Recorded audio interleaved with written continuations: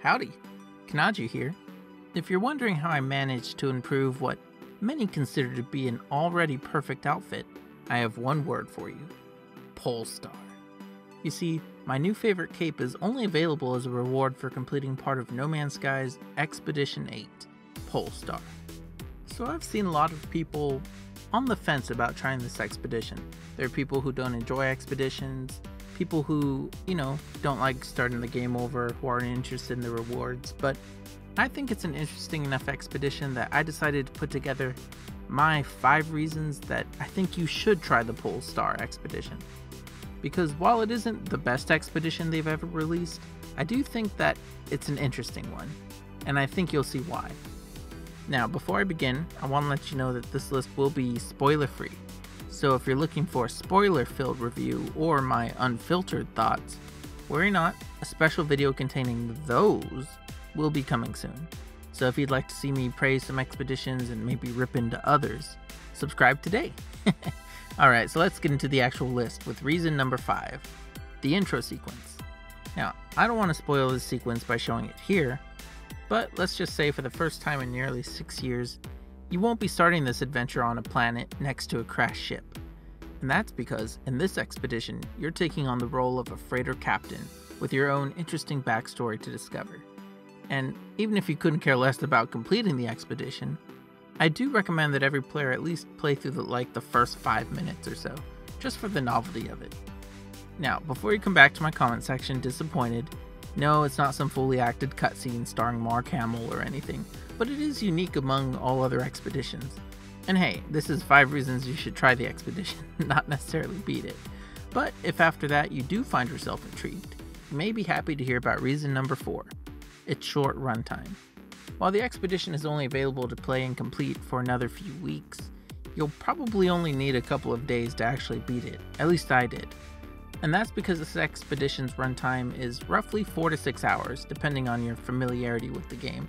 Although RNG might push it a little further, but the objectives are pretty straightforward for the most part, casually guiding you along a path of steady progression.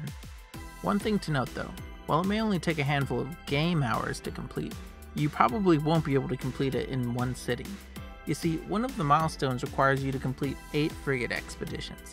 These run automatically in the background in real time and can range from 5 to 25 or even more hours. So this will likely delay your completion by a day or two. So if you do want to actually beat this, be sure not to wait until the last day to start. Other than that, it's smooth sailing for reason number 3, the expedition rewards themselves. Now, of course I had to include this on the list, as with every expedition, you'll receive a bevy of exclusive rewards upon completion of various phases. This expedition includes what seems to be a pretty standard offering these days.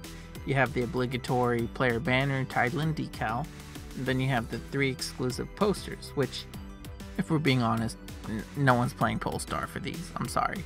But more enticing though, especially for builders, are 3 new building parts: this double display, this rolled up chart, and this flaming barrel.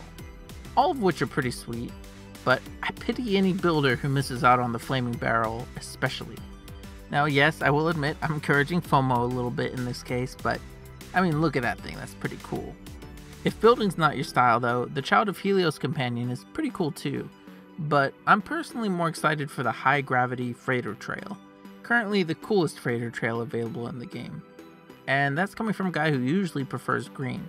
But as cool as all this stuff is, I know what you really want. Yes, that's right. The Fleet Commander's cape. A cape fit for a commander of a fleet. My god, it's beautiful. But in all seriousness, there is a chance that you actually think all this stuff is crap and you're not playing for those rewards anyways. You're looking for a unique gameplay experience. Something new in No Man's Sky. Something different. Well, would you look at that? Reason number 2 is the unique gameplay perspective. No Man's Sky is a space game, right? Sure. Well, it's a space exploration game and a sci-fi survival game, but let's be honest. We spend most of our time on planet surfaces because that's where the action is, the meat of the gameplay. Well, in perhaps the greatest plot twist of all time, no spoilers, I found myself spending the majority of this expedition in space. doing space stuff. And that's because the expedition all but disables planetary base building and starship hyperdrives, although you could get around it if you wanted to, but I don't encourage it. But that means you'll be warping in your freighter, building your home in your freighter, stashing illegal goods in your freighter, ultimately building up your fleet from your freighter. And this expedition is really light on survival mechanics too, instead focusing on exploration and discovery to progress.